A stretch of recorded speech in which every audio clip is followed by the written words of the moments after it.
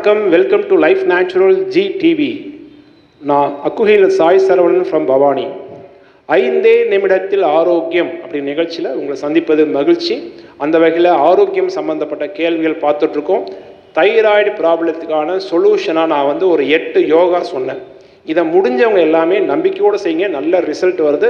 இந்த யோகா என்னோட description பாக்ஸ்லேயே type பண்ணியிருக்கேன், அதை நீங்கள் தெரிஞ்சுக்கோங்க, அதை ரெஃபர் பண்ணி தெரிஞ்சுக்கோங்க. ரைட், இப்போ நம்ம இன்றைக்கி பார்க்க போகிற விஷயங்கள் என்ன அப்படின்னா என்னால் யோகா செய்ய முடியாது, எனக்கு வயசாகிடுச்சு, எனக்கு டைம் இல்லை, நிறைய ப்ராப்ளம் உடம்புல இருக்குது, எனக்கு ப்ரெஷர் இருக்குது, என்னால் யோகா செய்ய முடியாது அப்படின்னா உணவின் மூலம் எல்லா வயது பெண்களாகட்டும் உணவின் மூலம் சரி செய்யக்கூடிய முறை என்ன?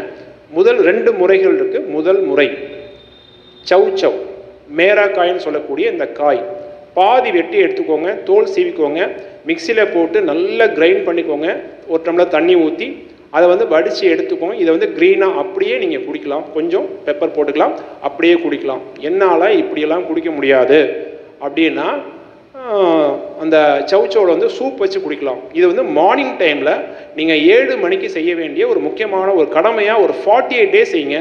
அருமையாக தைராய்டு லெவல் குறையும். யார் யாருக்கெல்லாம் தைராய்டு நார்மல் வேல்யூவை விட பீக் லெவலில் இருக்கோ, அதிகமாகி போச்சு அப்படிங்கிற எல்லாமே இதை ஃபாலோ பண்ணலாம். ரைட்டு, இதை செஞ்சாச்சு. அப்புறம் என்ன பண்ணலாம்? அதே சவ் மத்தியானம் பொரியலாவோ கூட்டாவோ குழம்புலையோ ஏதோ ஒரு வகையில் ஒரு நாளைக்கு ஒரு டைம் மார்னிங் சூப்பாக எடுத்துக்கோங்க, ஆஃப்டர்நூன் காயாகவே எடுத்துக்கோங்க.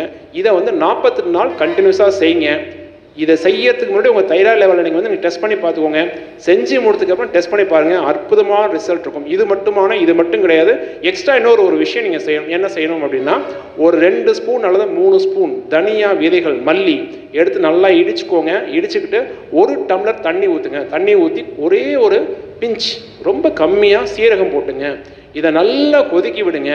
1 டம்ளர் தண்ணி அப்படிங்கிறது 1/4 டம்ளர் தண்ணி ஆகிற வரைக்கும் கொதிக்கி விட்டு அதை உணவுக்கு பிறகு, உணவு எடுத்த பிறகு அரை மணி நேரம் கழித்து 3 வேளையும் குடிங்க. இதையும் நீங்கள் 48 டேஸ் தொடர்ச்சியாக செய்யணும். இந்த 2யும் 48 டேஸ் தொடர்ச்சியாக நீங்கள் செய்யும் பொழுது தைராய்டு அப்படிங்கிற ப்ராப்ளம் பக்காவாக ரெடியூஸ் ஆகிறது நீங்கள் பார்க்கலாம். இந்த வீடியோ உங்களுக்கு பிடிச்சிருக்கு அப்படின்னா லைக் பண்ணுங்கள், ஷேர் பண்ணுங்கள், கமெண்ட் பண்ணுங்கள், மறக்காமல் சப்ஸ்கிரைப் பண்ணுங்கள். தேங்க்யூ.